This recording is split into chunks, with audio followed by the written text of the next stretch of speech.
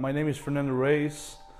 I'm 27 years old. I'm from Brazil, São Paulo, and I've been lifting for 17 years. I started lifting through my dad. My dad put me in the weightlifting team in my sports club. We have like a sports club in Brazil. The name is Esporte Clube Pinheiros. It's the biggest sports club in South America, and my dad was the director of the weightlifting, Olympic weightlifting, so he put me in the sport. He didn't have a background in Olympic weightlifting. He did have a background in powerlifter. He was a powerlifter for a while. He had the South America record for bench press. In the lower weight division, he was like 82 or 85. So he did train some strength, and it was through him that I started doing Olympic weightlifting. My dad wasn't my first coach. My first coach was Edmilson Dantas. He was an Olympic lifter from Brazil. He's been to 3 Olympic Games as an athlete, also as a coach to 2 or 3 different Olympic Games. And so I started with him when I was 10 years old. He introduced me to the Olympic weightlifting movement. He showed me how to snatch. He showed me how to clean and jerk. And we worked with him for a long time through all my junior career.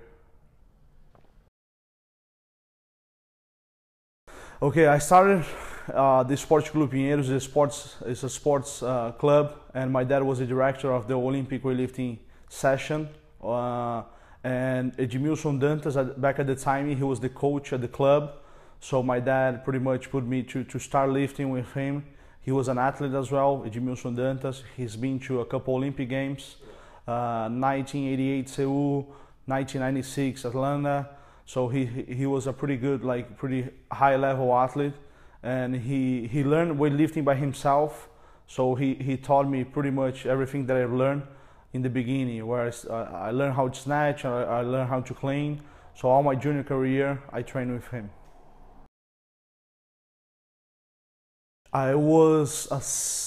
When I started weightlifting at the age of 10 to 11, I was 62 to 69. But I always when I start Olympic weightlifting, I don't know why, I always watch the super heavy division. So all the videos that I had on the internet was Kurlovic, was all the super heavy divisions. I always watch them. And so I jump a lot of categories. I didn't compete at 77. I know that I have a few competitions at 85, and then I jumped to 94, and then 105. And pretty much when I was like 19, I was always like a super heavy. Yeah, when I was 10, when I was 10, when we started Olympic weightlifting, we just like playing around, like learning the technique, running, doing some track and field, doing some kind of gymnastics, trying to be a better athlete. But we didn't work as much as with weight. We did a lot of repetitions, trying to maximize the technique, trying to learn the technique properly before we put any load. Because I'm pretty sure that in Brazil, I was one of the youngest to start like in such a young age. And back at the time, people had like a really closed mind. Like they said, oh, why are you doing that? Like you're gonna be a midget, you're not gonna grow, you know, like you're doing something real bad for you, like go play soccer, go do something else. So like we started, at the beginning was kind of difficult with like family and friends, everybody, like they didn't understand the sport. So we started like just really worried about like not getting hurt, just learning the proper technique, and then step by step we start loading the weights. I would say at the age of 13, I was doing like already like 2 years of training, and I was in the process of learning. For me, it was something fun at the beginning. It wasn't like professional or anything. It was just going and having fun with my dad at the gym, and also with Dantas. It was something like that we were just, I didn't know that I would become an Olympian or something like that. So I always wanted to lift heavy and go heavy as I can, but never like something that I would struggle or even put myself in risk to get hurt. So I remember that my clean and jerk at age 13, I did 100 kilos on clean and jerk, and that was a big number, and we were really happy.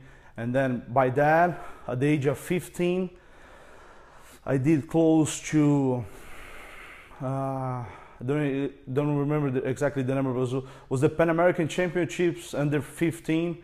I did 115 with 135, something like that.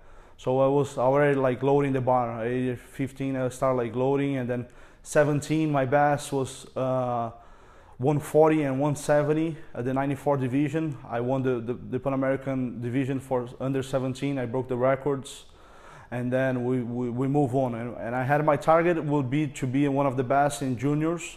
Otherwise I would quit Olympic weightlifting and do something else. So as a junior was the age that 20 in 2010. That was Bulgaria, Sofia. I did 171 and 205. That's where I got my junior bronze medal.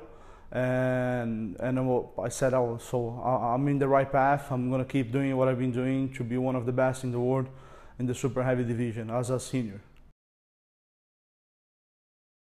I did way close to 120. I would say like 117, 118, probably that. That was the movement that at the age of 19 to 20, we decided to go like full step super heavy. I started working with the Cuban Luis Lopez, and before I had like a couple, not bad injuries, but I would have like a sore back, sore knee, and he picked me up and said, hey, you're supposed to be a super heavy because you're 6'2", you know, like you need to be a super heavy. So we move and put like the foot down, and like I started eating more, trying to gain weight.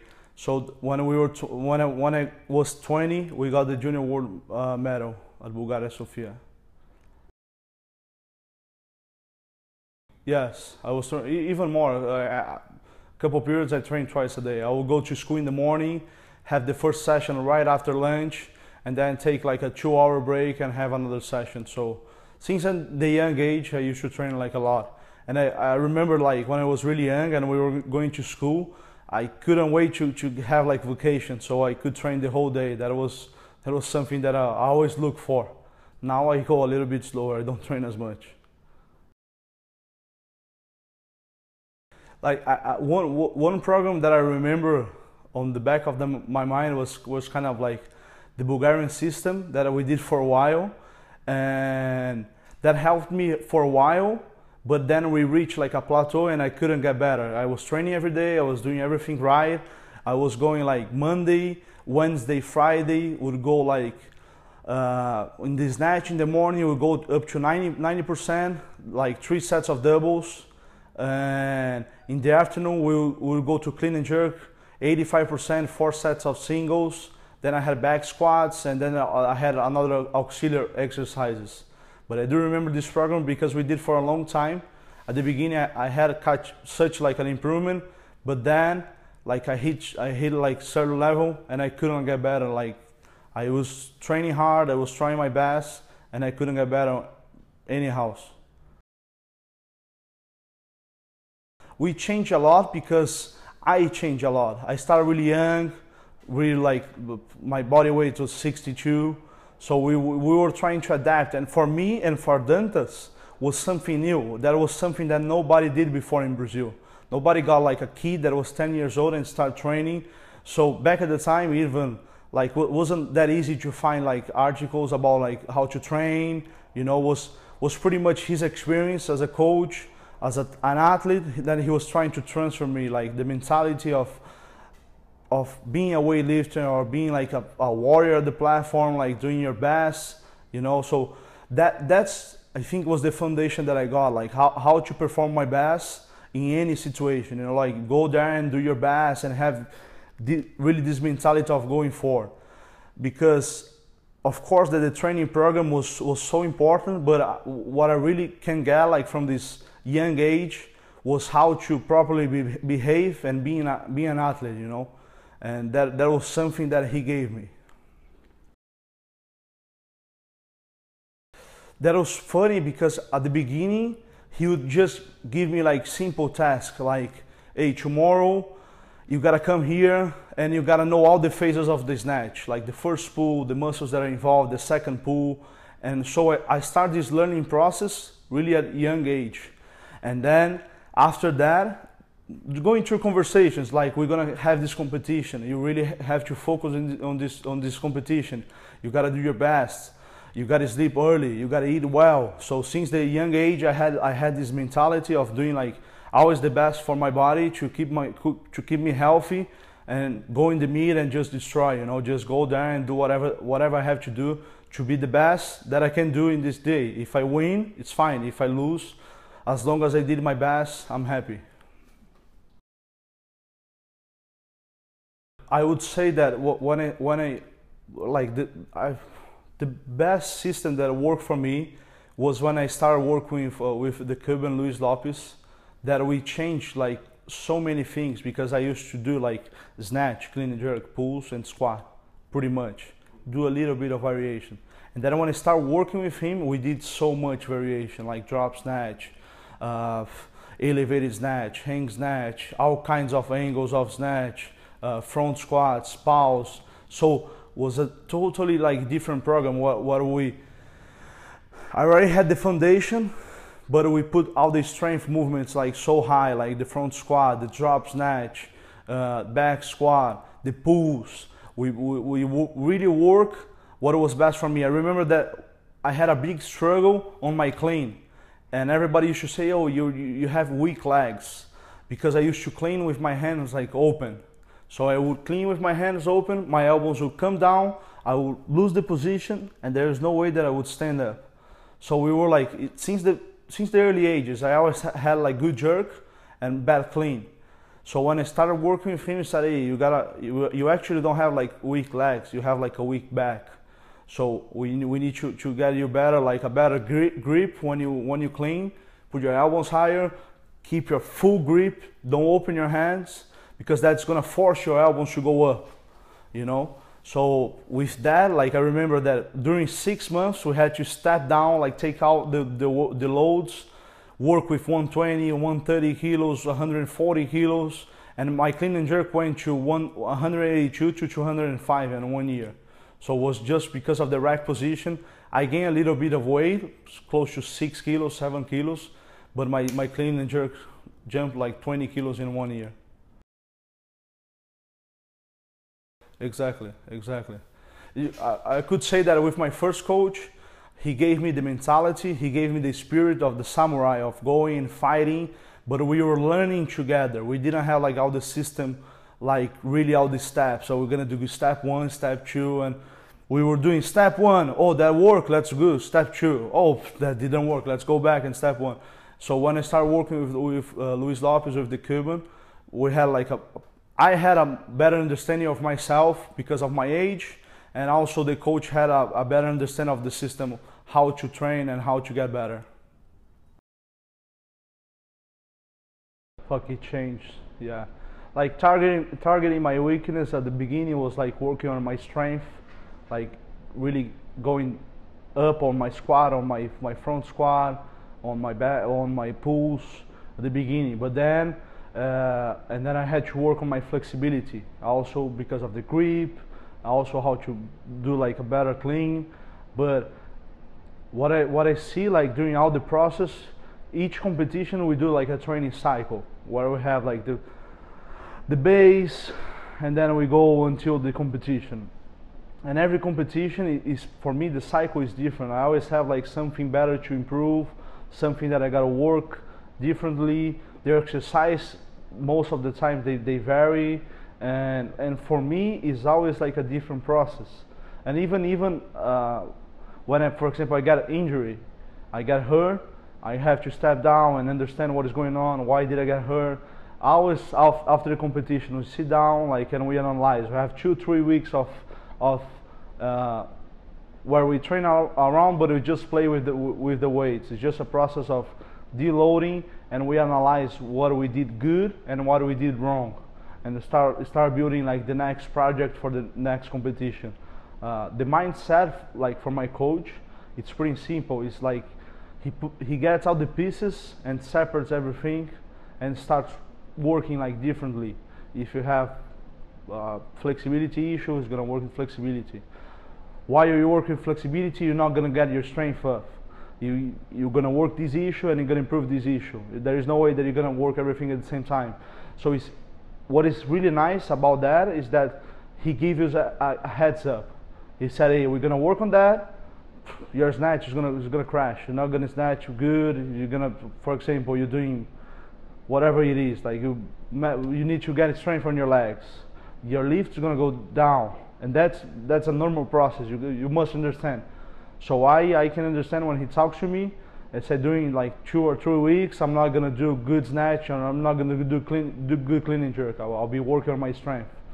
So and then we go like to different phases of the training process. 16 weeks is a pretty basic system that we work. Yeah. Like for me, I'm used to train like whole year round. I barely take any time off because once like I really enjoy training. It's something that I like doing. So if you ask me, hey, when was your last vacation that you didn't lift for 2 weeks? I don't remember. Maybe 5-10 years ago. I don't like since the Olympics.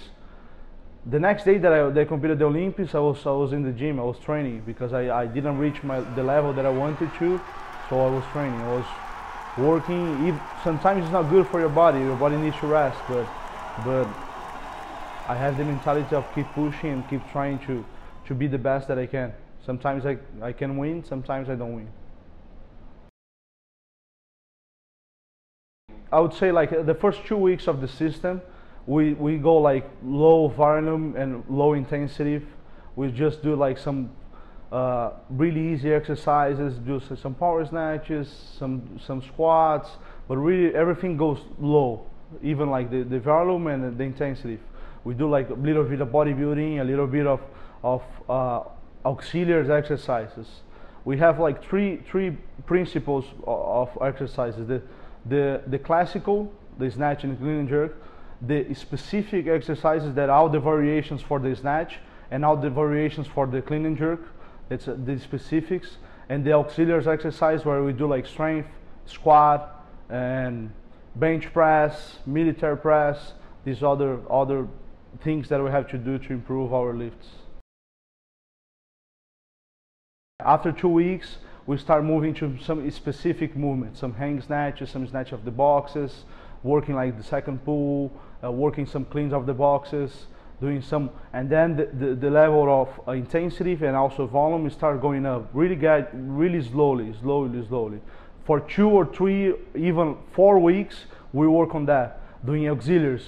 Usually in this period, I would say once or twice a week we do snatch and clean and jerk, and we don't go heavy. We go like 80%, 70% in this range. Like if you're feeling good, like you can touch like 80%, but we usually like really low like percentage that we work, and we work higher percentage of the specific exercises. The snatch, hang snatch, high hang snatch, and this kind of exercises. So that will be for between 2 to 4 weeks. Then after that, we have this 2 to 3 weeks where we start doing more the classical exercises, the snatch and the clean and jerk, and then we start building from there and putting like volume and usually in these 2 to 3 weeks, the intensity is already really high and the volume goes high as well. That is one of the peak of the movement. No, we work together in the third phase of the training. You can call that like almost like the intensity and the volume is almost in the same pattern. They are almost in the same line. That's where you have the most load of training and you have the most load of repetitions, and also the intensity is between the range of 80 to 90%. So that's a pretty rough time. That's why it's so like necessary to build this foundation before you stay on this stage. So we have like whatever, like the third category where you do a lot of bodybuilding, where you do a lot of different exercises to build the foundation, and then you start like with auxiliary exercises where the volume and the intensity is a little bit up, and the third stage will go like volume higher and intensity even higher, working a little bit of the classical exercises. That will be the most, I would say, traumatic, like problematic, like, how can I put that in words? Is a phase that your body has to be ready to take the volume, otherwise you can get hurt. Like after the competition we have 2 to 3 weeks of active rest, where I go to the gym and pretty much I do whatever I want to do. We don't have even like a train that is reading. It's just like go there. If I want to do abs, I do abs. If I want to do snatch, I do snatch. If I want to do like 40 kilos of clean and jerk, I'll go there and do 40 kilos of clean and jerk. And during this period is that where I let my mind like rest, I let my body rest, but it's still like moving around. It's still like touching the weight. It's still like being around the weightlifting system. And during this period as well, like we sit down with my coach and say, hey, we did this wrong, we did this right. So how we're gonna improve? What do we need to improve in the next phase? And that's pretty much where we choose the specific exercises for the next phase. So for example, if my first pull was really bad, we're gonna work a lot of elevated pulls, elevated snatch, you know. So we pretty much choose the exercise that we'll be working in the next phase. That's perfect. That's pretty much what we want to do. Is every cycle be a little bit higher than the cycle, like the last cycle. So every cycle just a little bit, just adding just a little bit. If I did like doubles with 160, the next cycle if I do like doubles with 165, in my mind I know that I'm already stronger. So I don't need to go like 190 kilos all the time on snatch in training, you know, because I can get hurt. So the way that we take is with lower percentage and the specific exercises. I know that I'm stronger, and I know that I'm going to lift more. I'm pretty sure that I'm going to do it, and I'm going to lift more at the competition. Always real like weight, always real what I do, you know, what I did in the last competition. You gotta see like if it was really lower, if I got hurt or something, but always my PR is what is real, you know, like only if something's out of the box, if you hurt yourself, you had a surgery. I never got any surgery in 17 years of lifting, never got anything. So we always get what is a real PR, you know, like what is real for me, and then I base my percentage on that. For this competition was really different because I got an injury. Like I hurt my chest. I had in 2016 before Rio, I had pretty bad injuries. It was one of my elbow, and I ripped like 50% of my right elbow, and then I tore 100% of my lower chest. So when I was doing the base of this year, the beginning of the year, I was doing like some military press on this the auxiliary exercise, and I hurt my shoulder like really bad. I couldn't like lift, I couldn't do anything. So for the whole, like at the beginning of the year, I couldn't lift, I couldn't do anything. So for this competition I had 6 weeks of training. So that wasn't enough. I knew that I wasn't like 100% in shape, but even though like when I hurt my chest, I kept squatting, I kept doing like some good mornings, I kept my strength on pace. I know that I'm strong enough to do the lifts, but it's not quite there. You know, like I had 6 weeks of training. It's not enough. I know for the Pan Ams I'll be 100% shape, and my target is not like only winning the Pan Ams. It's being between the best in the world. So I'm not looking for people that are competing in the Pan Ams. I'm looking for the Europeans. You know what they're doing. Like how much are they lifting? Who is the best in the world? I'm going for them. That's for sure. I know that I have like this possibility. If I do a really good snatch and a really good clean and jerk, I can get a medal either total, or I can get a medal at the clean and jerk. So if I'm healthy, if I keep healthy, if I don't get injured, I have a pretty good shot on that, and I'm pretty sure that I'm gonna get it. Exactly.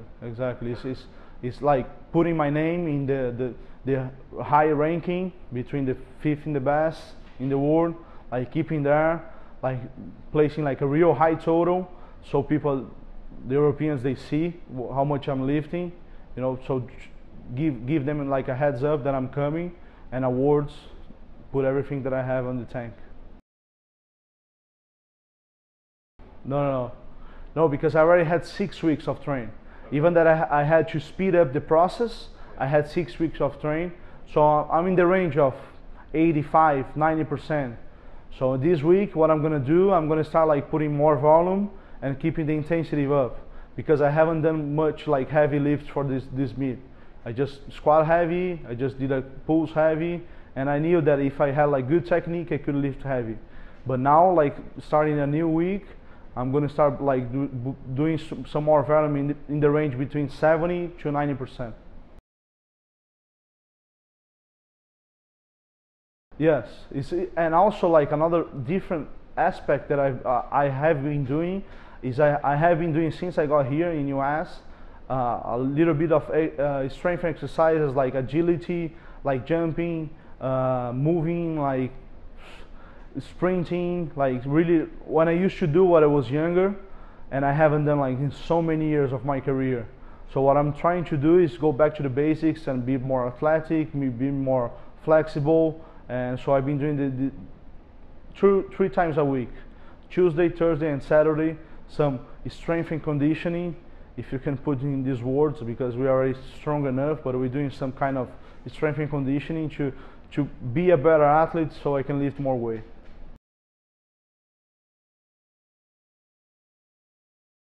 So it'll be like 2 to 3 weeks, active rest, just like chilling, just seeing how I did on the Pan American Championships, how I felt during the training program, how much I lifted the Pan American Championships, how much of effort I had to put in those lifts, where I can improve, and then start like and going from there.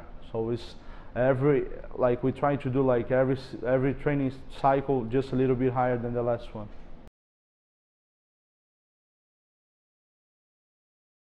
Exactly, like it's for me, it's been really different this year because we're doing like a different program. I have this ambition of opening like a weightlifting school here in Miami, Florida. So I've been training at Fernando Sports Club, and we're setting up like a Reis weightlifting team here. And so I've been training, pretty much sending him videos, talking with him every day, also talking with Dantas, seeing like they watch my videos, they say like how I'm doing. They pretty much they know me better than I know myself, because we've been so many years together. And usually what the coaches do is they know the athletes. They know like just to look to me how I'm doing, you know. So I just have to send videos, and I have 17 years of training. I already have like enough experience to control myself and to handle myself during the training program.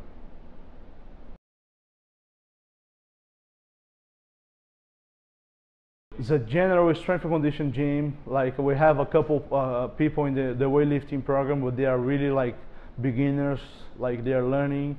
And I love like to teach. Like when I'm teaching somebody how to lift, is a really good reinforcement on my mind how to lift. You know, it's really good. I like to teach somebody how to lift weights and go through the technique.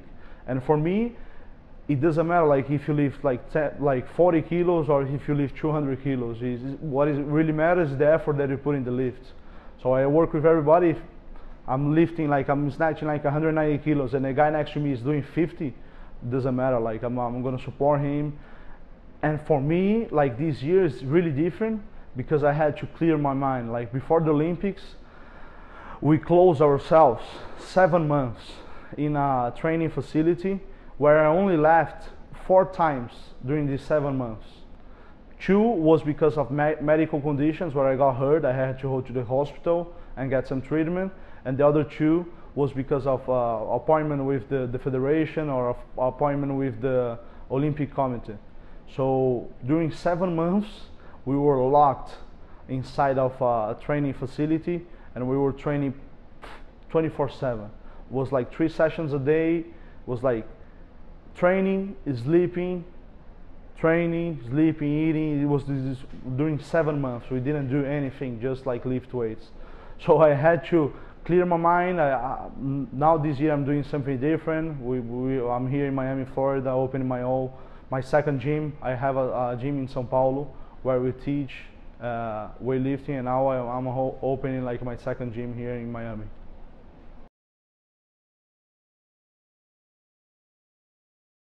Wasn't 6 days a week. It was 3 days: Monday, Wednesday, Friday, 2 Tuesday, 1 Thursday, and 2 Saturday. So that was something insane that we did, and because we were really trying to get the medal, and we were putting everything that I had, all the effort that I had, like to get this medal. Like I didn't see family, I didn't see like anybody during 7 months. 7 months we locked ourselves in a training facility in Rio, and we forgot about the world, forgot about everything. No, crazy like that, no. I think I got an injury because one in the test event, like the platform broke with me on top. That was a good way to get hurt, you know. But anyways, it's something that happens. It's something that you gotta being a professional weightlifter, you gotta deal with. And it was something that I put myself, and I put my name on that. And I was like, let's push as hard as we can, you know. Let's try to be the best. And there's a price to be paid. If I got hurt, I could have got a medal. So yeah, like in Houston we did 195 and 230. Yeah. So that's 425. Guadalajara 2011 I did 185 and 225. So all those years I've been like in the meets, I would have like a really good snatch and a bad clean and jerk, or then I will have like a bad snatch and a good clean and jerk. I never put them together. At the Olympics I was able to put like 195 and 240, and that was the best so far. That was 192 and 235. That was a big PR, yeah. But then, like after that competition, we sat down and we said we did something wrong. We should have pushed harder, because I did like 235 and we called for the day. I should have tried to hit 240. You know, we had a really good day, and I said, and with my coach said, it's fine. We good. Like there's no point to push harder. But we should have pushed harder, so the awards would be like higher level, you know. So we always try like to play as safe as we can, so we don't get hurt, because we don't have another super heavy in Brazil. If I get hurt, nobody's gonna compete. So we really try to play safe. I could have pushed a little bit harder, but the point that I'm trying to do is that we peak at the competition, and at that competition I was really good. I couldn't do like a little bit higher, but it was the first competition that I was able to put a good snatch with a good clean and jerk. I would say at the Olympics was, even though that wasn't it was my best. The Olympics was like, I'll say 240 and clean 245. I wasn't expecting to. I haven't touched this weight like so long, for 4 months before the Olympics, you know, 240, because we had the injury, and my mind was like going crazy. I didn't know that I was able to do it. We had like so many doubts, like after that again injury, how are you gonna recover and how are you gonna hit these weights, and we haven't done that in train. So we just prepared and said, hey, let's hope for the best. And I was able to put like really good numbers. I had the crowd like cheering. It was a really like a magical movement for me. It was really nice. No, we plan everything. So for sure, for me, it'll be try to get a medal in 2020, try to get a medal this year at Awards, and I know that I can lift heavy to 240, 250. It's just a matter of being healthy and put the mentality and do the lifts. There's no secret for it. Just work your butt off and go there and do it.